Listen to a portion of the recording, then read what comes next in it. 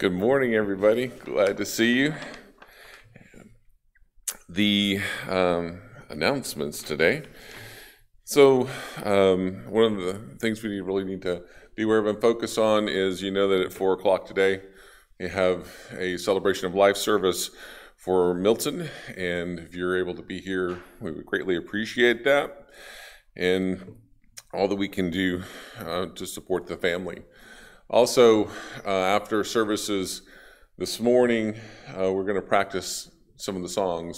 Some of them I've heard but haven't sung much. So just to get the opportunity to work on those a little bit, if you can spend just a few moments after the close, we'll practice those and get an opportunity to become more familiar.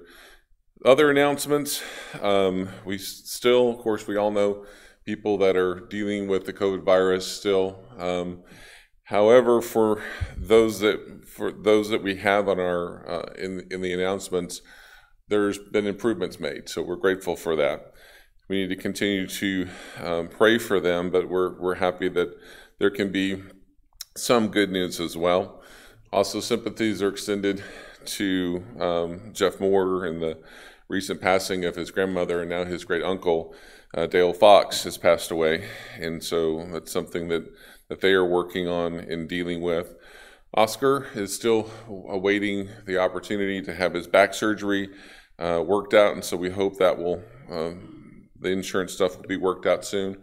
Margaret Corbell is continuing her process of dealing with the cancers and stuff and trying to get her blood counts back up, and so we need to pray on her behalf too. The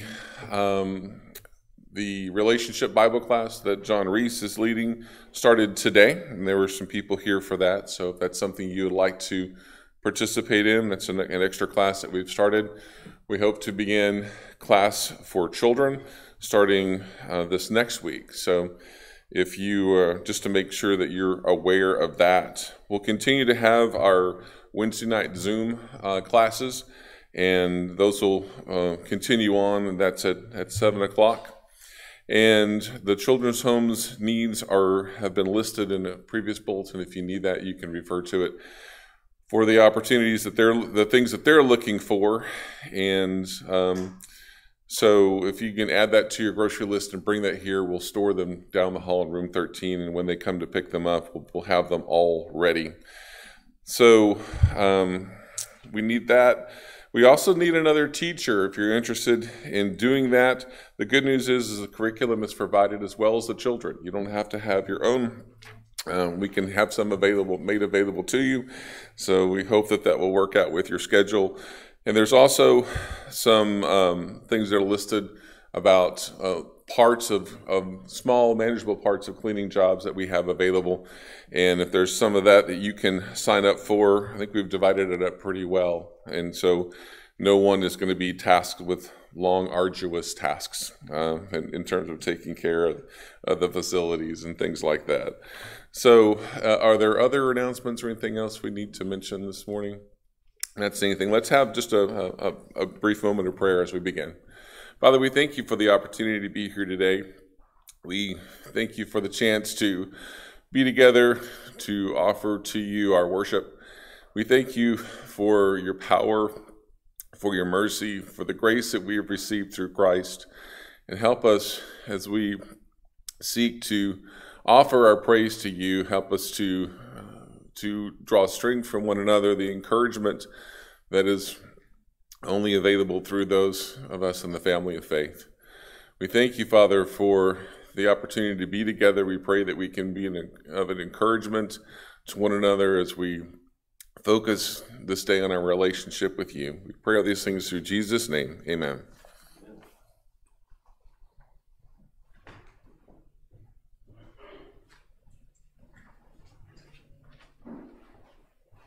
Well, good morning, everyone. It's good to see you.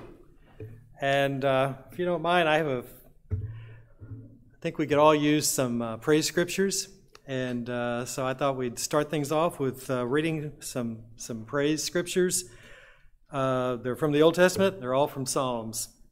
Psalm 7:17. I will give thanks to the Lord because of his righteousness. I will sing the praises of the name of the Lord Most High. Psalm 9, first verse. I will give thanks to you, Lord, with all my heart. I will tell of all your wonderful deeds. Psalm 35, verse 18. I will give you thanks in the great assembly. Among the throngs I will praise you. Psalm 69, verse 30. I will praise God's name in song and glorify him with thanksgiving. Psalm 95, the first 3 verses. Come, let us sing for joy to the Lord. Let us shout aloud to the rock of our salvation. Let us come before him with thanksgiving and extol him with music and song. For the Lord is the great God, the great King above all gods. Psalm 100, verses 4 and 5. Enter his gates with thanksgiving and his courts with praise. Give thanks to him and praise his name. For the Lord is good, and his love endures forever. His faithfulness continues through all generations. Psalm 106, the first verse. Praise the Lord. Give thanks to the Lord, for he is good. His love endures forever. Psalm 107, verses 21 and 22. Let them give thanks to the Lord for his unfailing love and his wonderful deeds for mankind. Let them sacrifice thank offerings and tell of his works with songs of joy. And Psalm 118, the first verse. Give thanks to the Lord, for he is good. His love endures forever. So let's praise the Lord for the songs we have today. Let's sing that first song on your handout. My hope is built on nothing less. My hope is built on nothing less than Jesus' blood and righteousness. I dare not trust the sweetest frame, but wholly lean on Jesus' name. On Christ the solid rock I stand, all other ground is sinking sand. All other ground is sinking sand. When darkness veils his lovely face, I rest on his unchanging grace. In every high and stormy gale, my anchor holds within the veil. On Christ the solid rock I stand, all other ground is sinking sand. All other ground is sinking sand. His oath is covenant, his blood support me in the whelming flood. When all around my soul gives way, he then is all my hope and stay. On Christ the solid rock I stand, all other ground is sinking sand. All other ground is sinking sand. When he shall come with trumpet sound, oh, may I then in him be found, dressed in his righteousness alone, all blessed to stand before the throne. On Christ the solid rock I stand, all other ground is sinking sand. All other ground is sinking sand.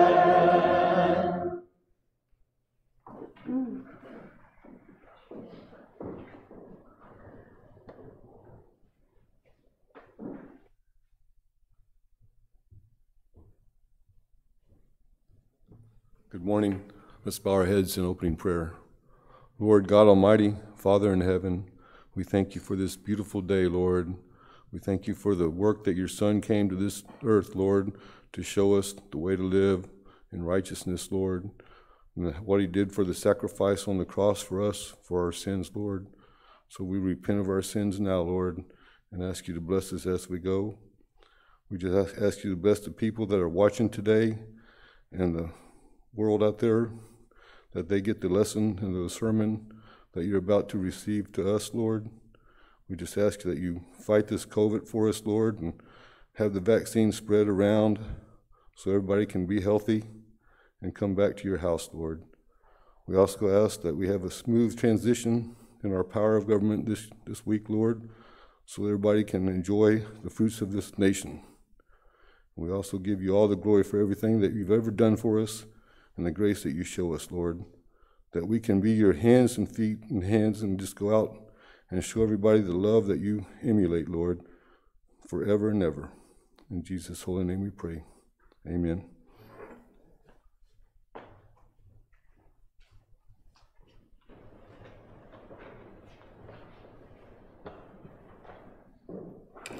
The song before communion is that song that's titled When We Meet in Sweet Communion.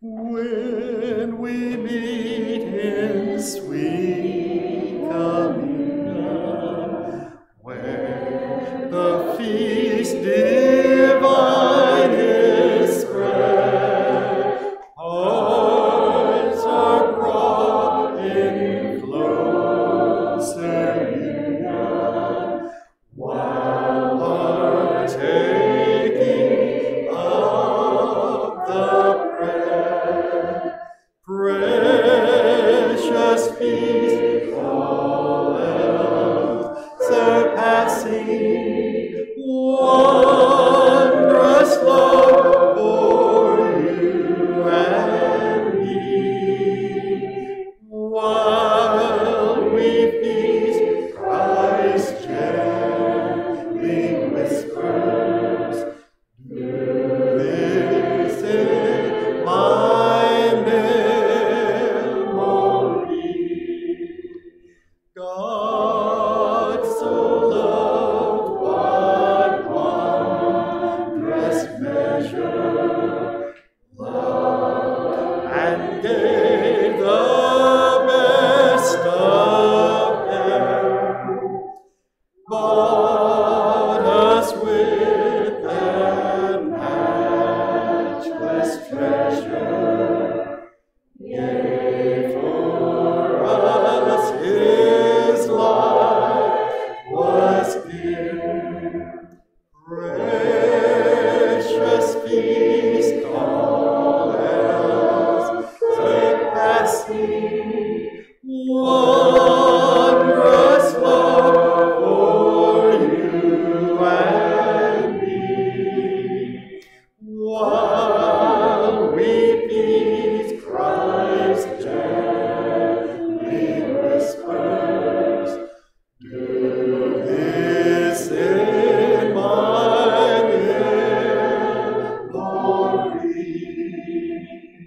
Feast divine, all else surpassing, precious blood for you and me.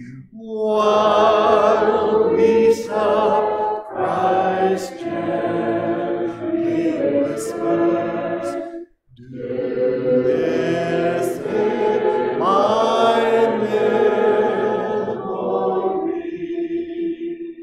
Precious feast, all else surpassing, wondrous love for you and me. While we feast, Christ gently whispers, "Do this in my memory."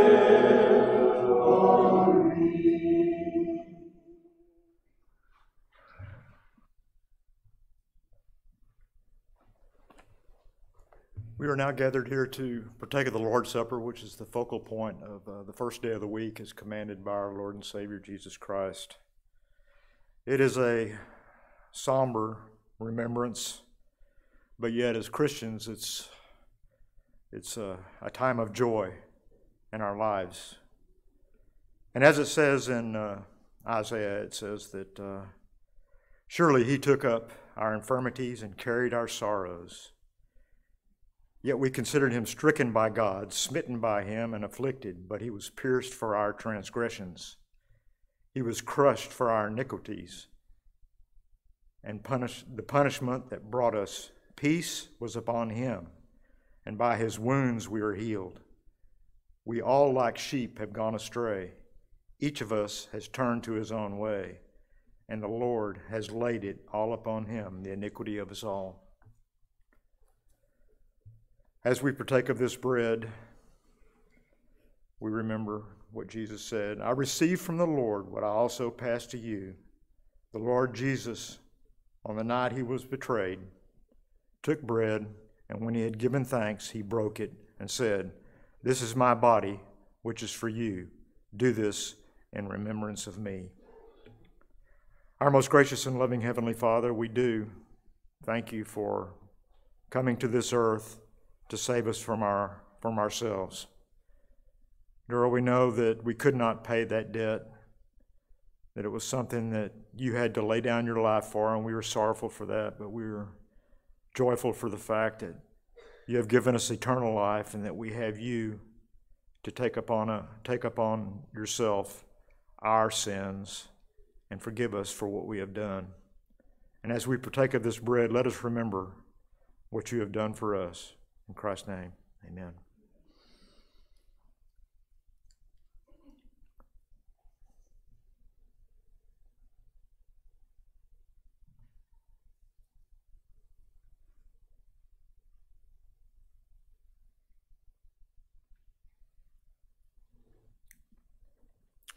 In like manner, in the same way, after supper, he took the cup, saying, "This cup is a new covenant of my blood. Do this whenever you drink it in remembrance of me. For whenever you eat this bread and drink of this cup, you proclaim the Lord's death until he comes again." Our most gracious and loving Heavenly Father, we have the cup here that we want to partake of, which we know represents the blood. By its very color, red, we know that you bled and died for our sins, which covers our transgressions. For this, we are eternally grateful, but we do not want to ever forget. That's why we partake of this every Sunday, so that we can remember how it was, what you did for us. Thank you, dear Lord, for loving us enough to do this on our behalf. In Christ's name we pray. Amen.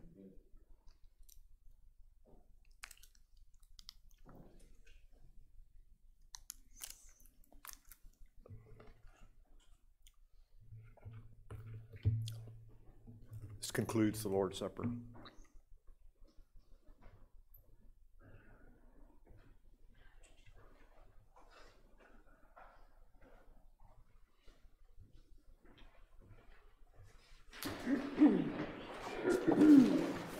Let's sing the next song on our handout. To God be the glory, great things he has done.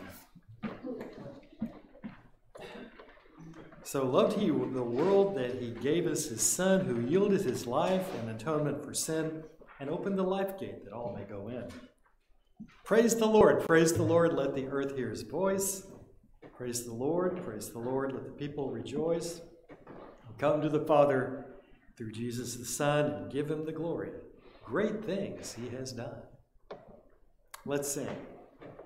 To God be the glory, great things he hath done. So loved he the world that he gave us his Son, who yielded his life an atonement for sin, and opened the life gate that all may go in. Praise the Lord. Praise the Lord, let the earth hear his voice. Praise the Lord, let the people rejoice. Oh, come Jesus the Son, and give him the glory. Great things he hath done. Great things he hath taught us. Great things he hath done. And great our rejoicing through Jesus the Son. But purer and higher and greater will be our wonder, our transport, when Jesus we see. Praise the Lord, praise the Lord, let the earth hear his voice. Praise the Lord, praise the Lord, let the people rejoice. Oh, come to the Father through Jesus the Son, and give him the glory. Great things he hath done. Thank you.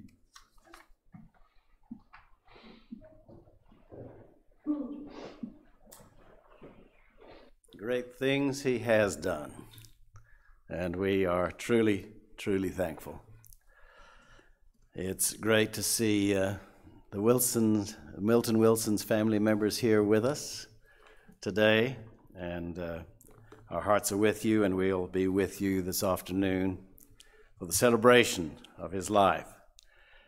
I do want to mention, just emphasize again what Darren mentioned in the announcements, and that is we're going back to our full class schedule.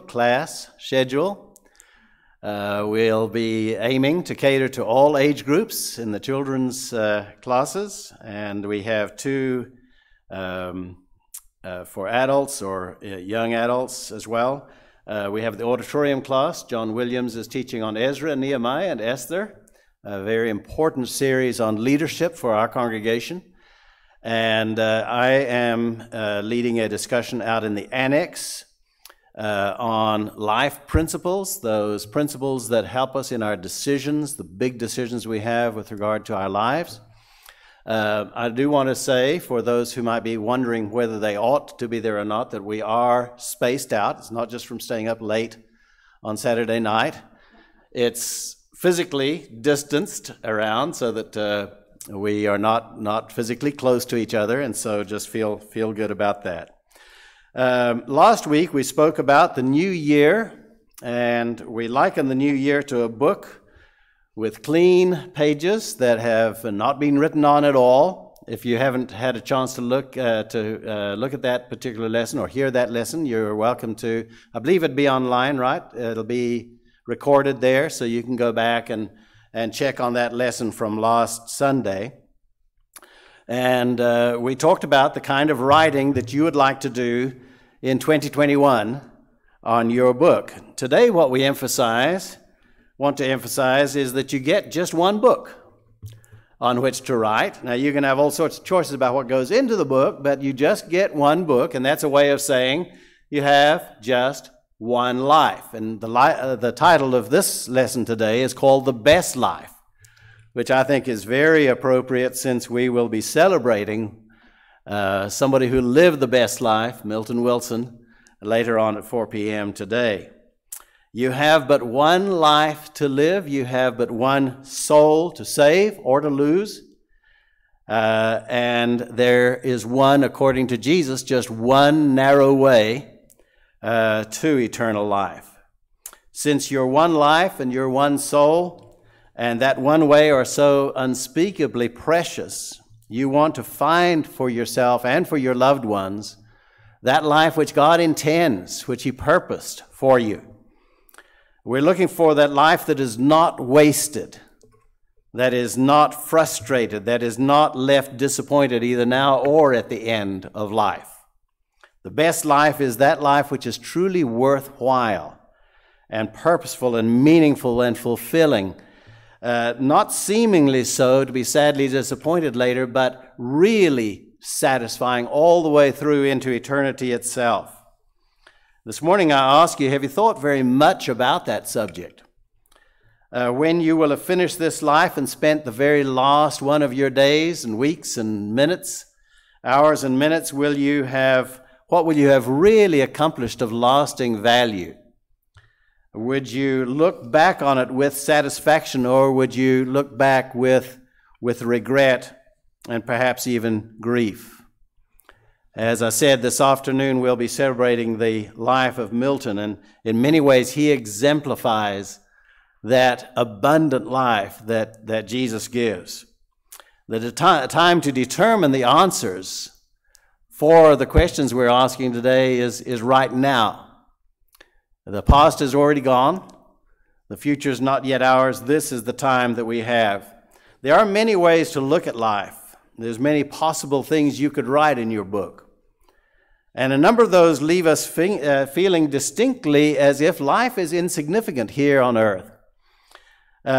If you look at it from the angle of material things, the scientist would tell us that a man, his body that is, if it's reduced to its essential chemical properties, contains enough sulfur to rid one dog of its fleas, enough fat for 6 bars of soap, depends, I'm sure, on your diet, enough phosphate for 20 boxes of matches, enough potassium for a few bangs in a cap gun, enough lime to whitewash 1 chicken coop, enough iron for a 6-penny nail, enough sugar to sweeten 10 cups of tea, and enough water to fill 1 bathtub. And depending on the markets, that says you're really not worth a whole lot. And, you know, the Bible has that aspect to it. Psalm 103 and verse 14 says, God knows our frame. He remembers that we are but dust. After the sin in Eden, God said to the man, you are dust, and to dust you shall return. Chemically speaking, man is insignificant. We could look at it from the point of view, as we did in our discussion class this morning out in the annex, and look at it from the angle of space and the universe.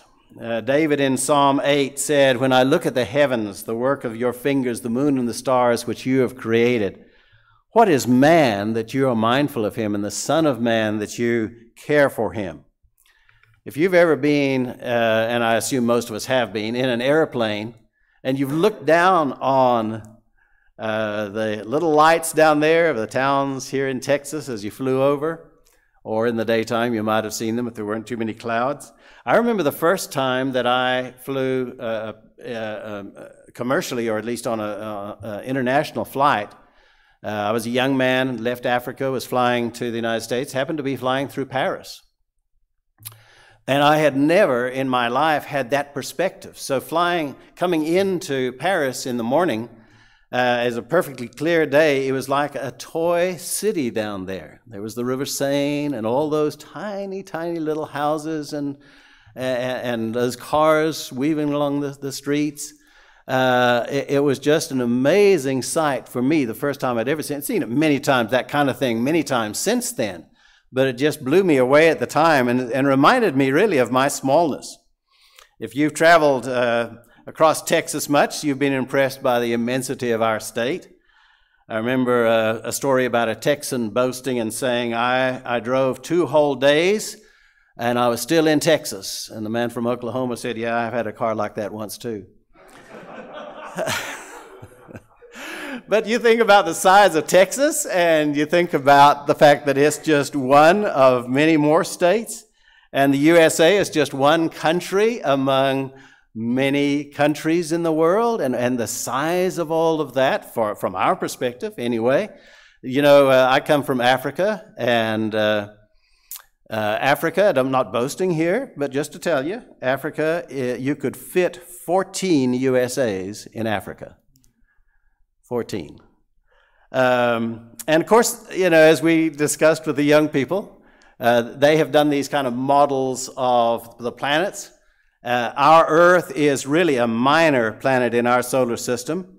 The sun alone is 334,000 times larger than the Earth. And the sun is a minor star in our galaxy, and it's just one of several trillion galaxies. Our Milky Way is just one of several trillion galaxies.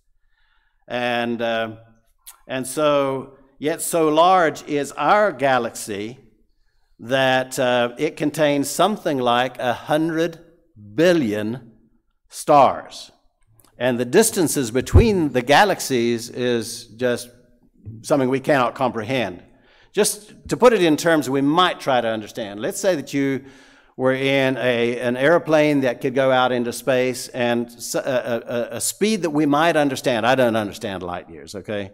So let's just say 600 miles an hour. Do you know how long it would take for us to reach, using that kind of a plane, 600 miles an hour, how long it would take to reach the nearest star? It would take 1,000,000 years at that speed.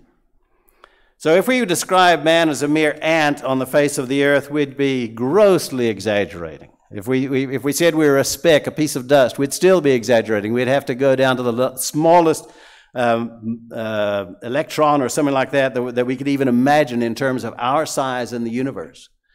In terms of time and eternity, man's span of life is also just extremely insignificant. Hundreds of generations have gone before us. If the Lord wills, there'll be many more after us. Compared with all the generations that have gone before us, and compared with the age of the earth itself, we're just that, a snap of a finger. Compared with eternity, it's not even, the comparisons end altogether there, because there is no time in eternity. It's unending. If you look at the night sky sometime, out of the corner of your eye, you might have seen a star falling. It's just a momentary thing, and you think, did I see that? And that's our life. That's exactly what our life is. Job said, my days are swifter than a weaver's shuttle. Now, in our day, we would probably say, James would probably say something like, our day is swifter than the turn of a piston. They come to an end, Job said, without hope, meaning without hope of furtherance. Remember that my life, Job said, is a mere breath. My days are swifter than a runner. They flee away.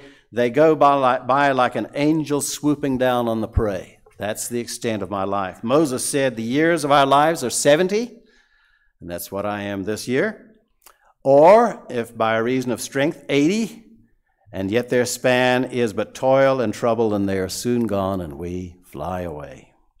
James said, what is your life? You are a mist that appears for a short while and then vanishes. One version of Psalm 39 puts it this way. You, O God, have made my life no longer than no longer than the width of my hand. My entire lifetime is just a moment. Now, the Hebrew actually says, is as nothing in your sight, God. Each of us, he says, is a mere breath. Looking at the evidence so far, we'd have to say that we are a triviality. Chemically, we are almost worthless. Within the vast expanse of the universe, we're unnoticeable. In comparison with time and eternity, we're momentary. And that all adds up to a picture of insignificance. But is that all there is? Are we no more significant than a clod of dirt, a fly on a wall, or a wilting plant? Were we born merely to die? To spend a few weary, trouble-torn years in a forgotten corner of the universe only to disappear into oblivion forever? Is that the mindless futility for which you men labor at your jobs day after day, merely to feed these machines, which is what our body is, that comes to a grinding halt almost about the time it started to function right? Are our joys and our tears, our loves and our smiles no more than the echoes of a very bad performance in an empty theater? And unfortunately, a lot of the world thinks that the answer is yes to those questions. That's what it is. There is no real meaning. If they look at the facts of science, such as the chemistry that we just talked about, and they conclude that the best life you could possibly hope for is an empty life. The materialist would say we've evolved from matter by evolutionary chance, and that all we are is an accident on its way to its last accident. The philosopher Bertrand Russell said, man is but the outcome of accidental collocations, which means combinations, of atoms. He said, you're an accident. Many people feel this way, having been influenced by philosophies and teachings they may not have fully analyzed. Robert Ingersoll was a very famous orator of the 19th century. And when it came time to do the eulogy at his brother's grave, this was his speech. Life is a narrow vale, or valley, between the cold and barren peaks of two eternities.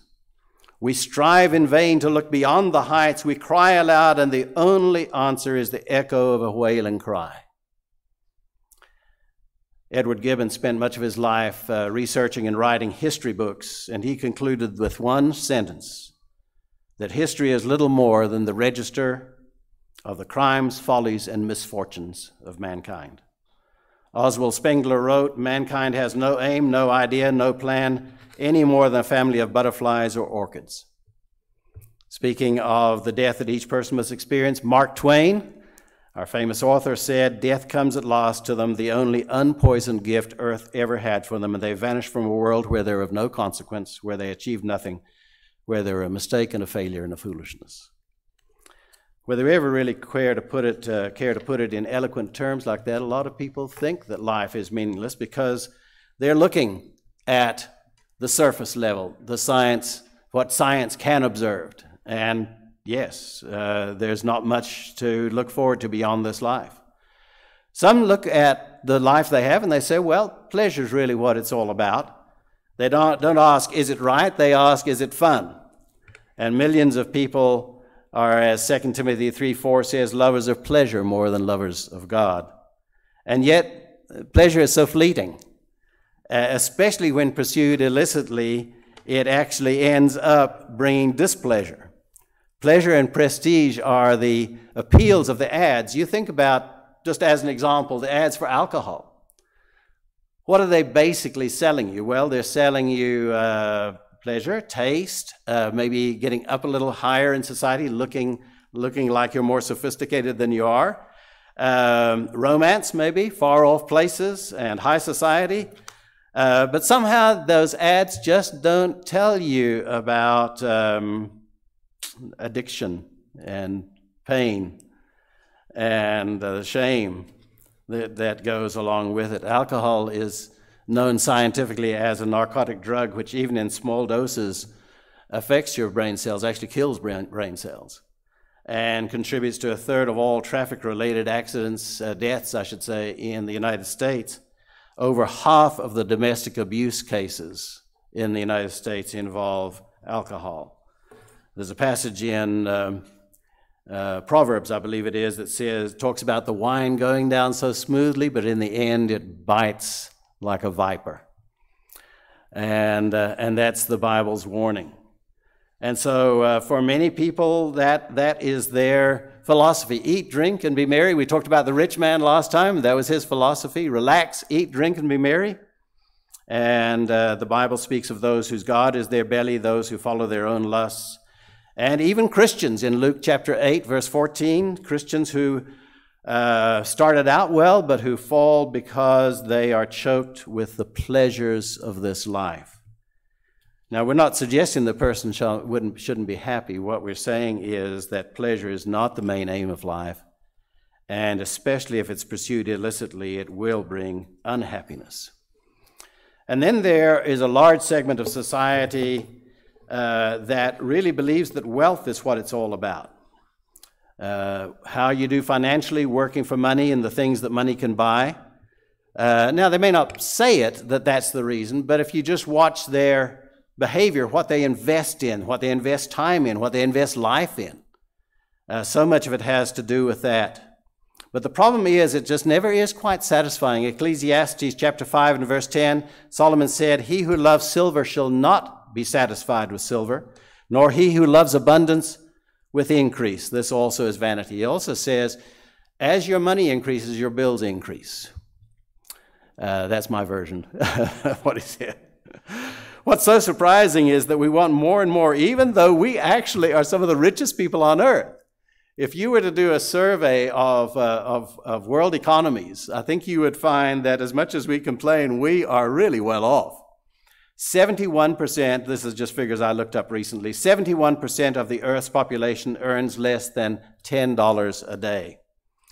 The BBC says that more than a third of the world's population lives on less than $2 a day.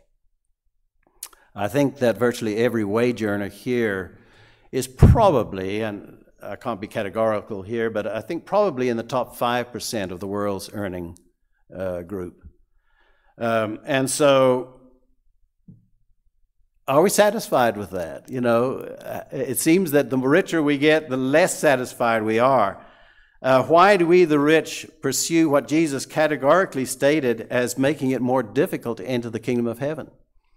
Jesus said in Matthew 19, "Truly I say to you, only with difficulty will a rich person enter the kingdom of heaven. Again, I tell you, it's easier for a camel to go through the eye of a needle than for a rich person to enter the kingdom of God."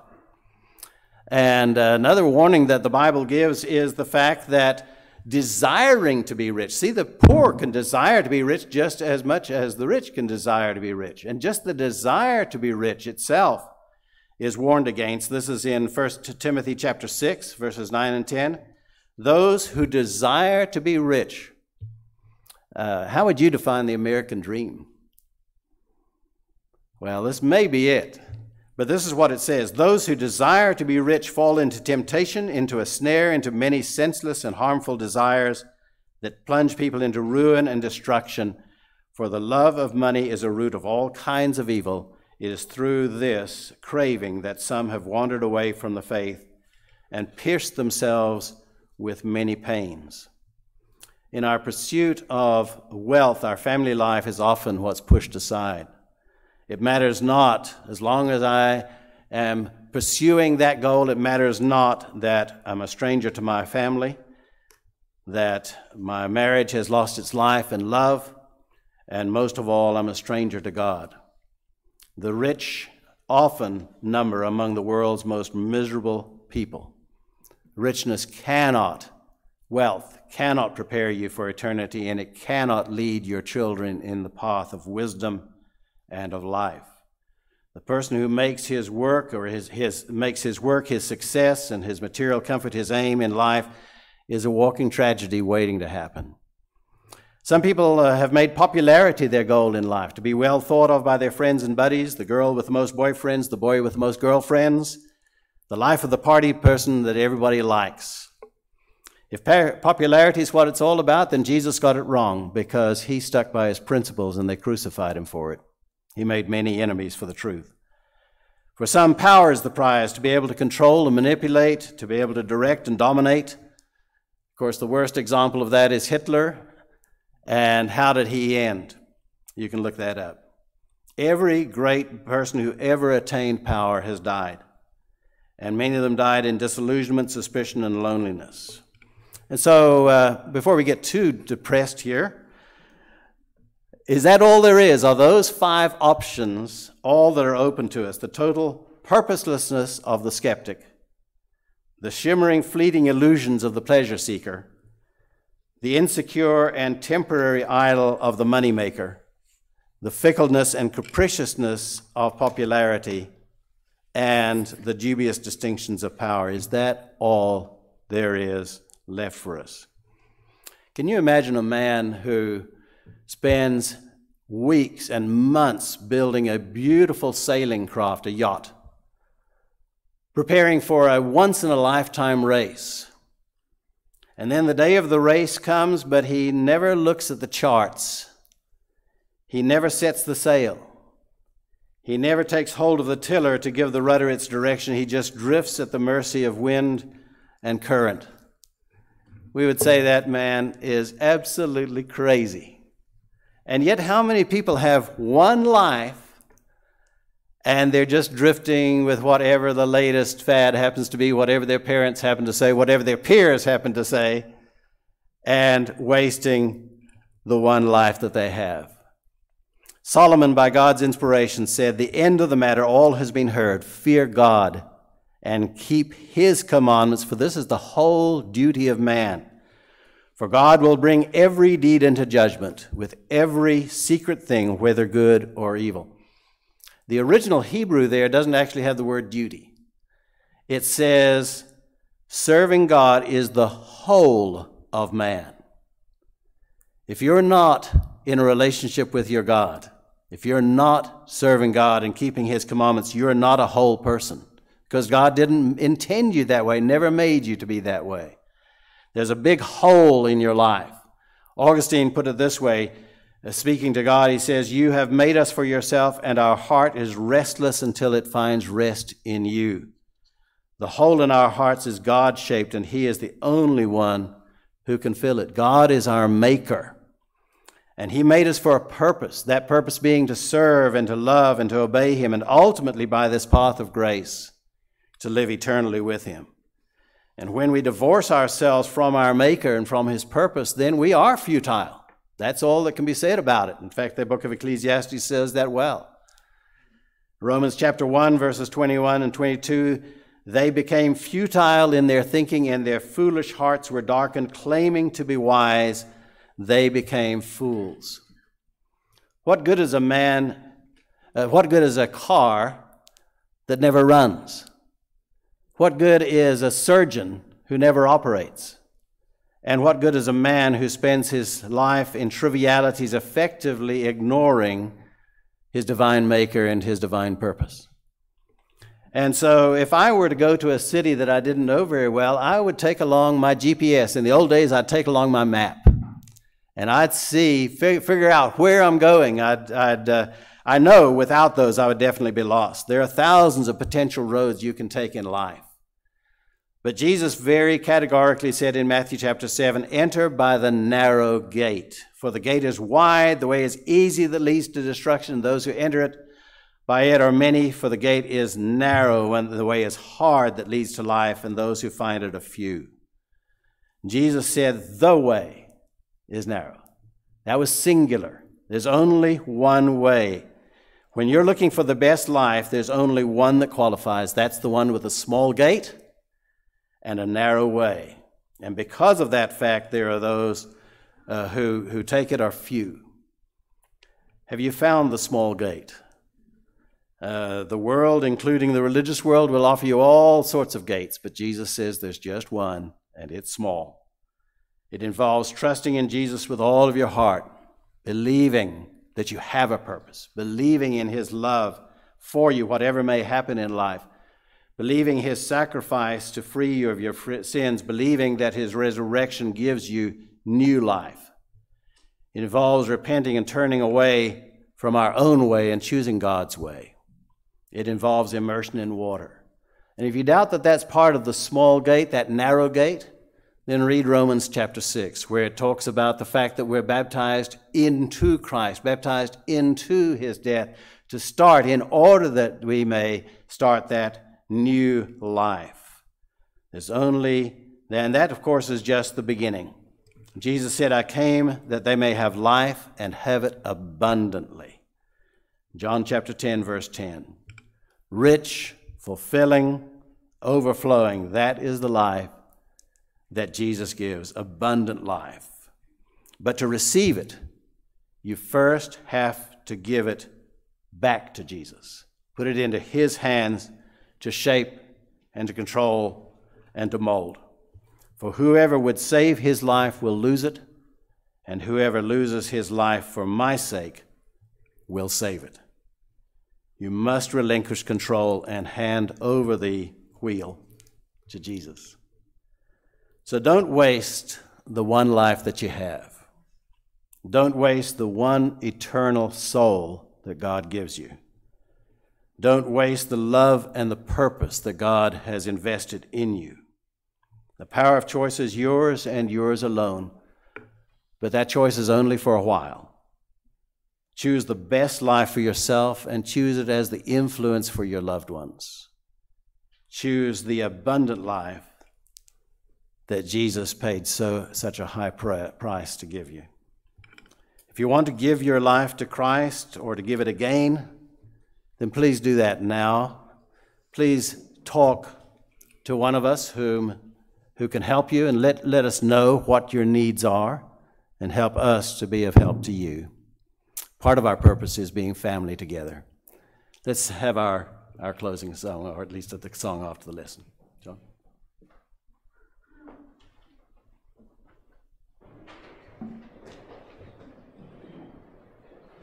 Our next song will be Sing and Be Happy. If the skies above you are gray, you are feeling so blue. If your cares and burdens are great all whole day through, there's a silver lining that shines in the heavenly land. Look by faith and see it, my friend. Trust in His promises grand. Sing and be happy, press on to the goal. Trust in Him who leads you. He will keep your soul. Let all be faithful. Look to Him and pray. Lift your voice and praise Him in song. Sing and be happy today. Often we are troubled and tired, sick with sorrow and pain. There are others living in sin, blessed with earthly gain.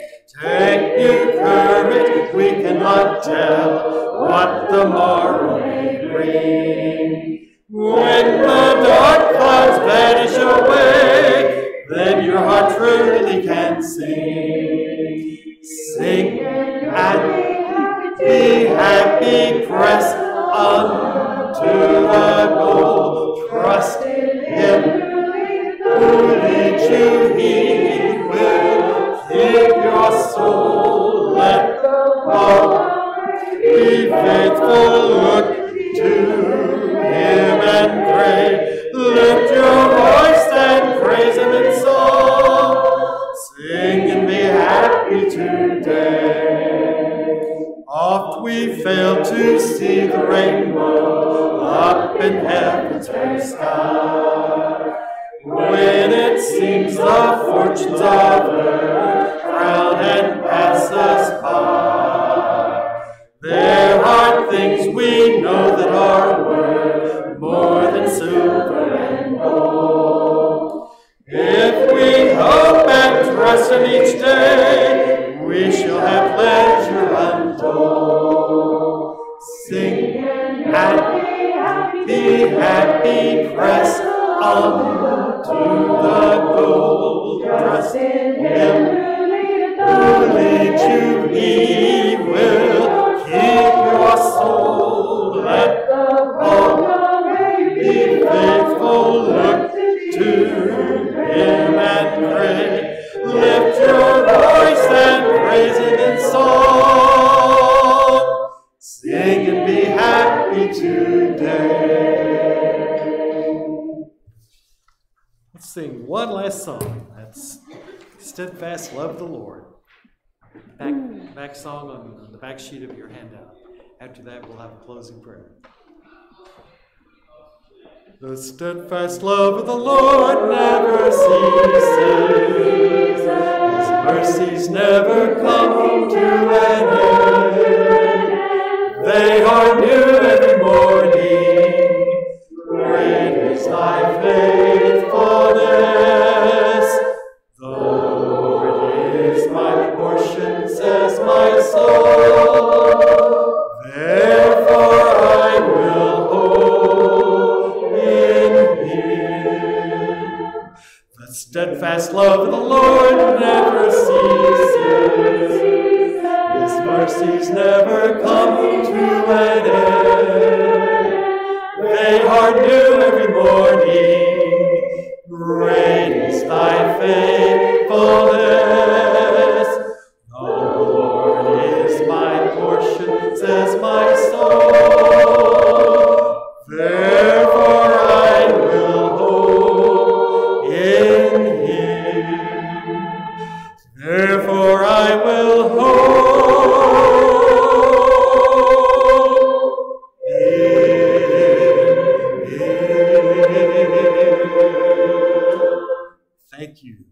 God bless you. Let's have a quick word of prayer. Father God, thank you so much for being with us during this hour of worship.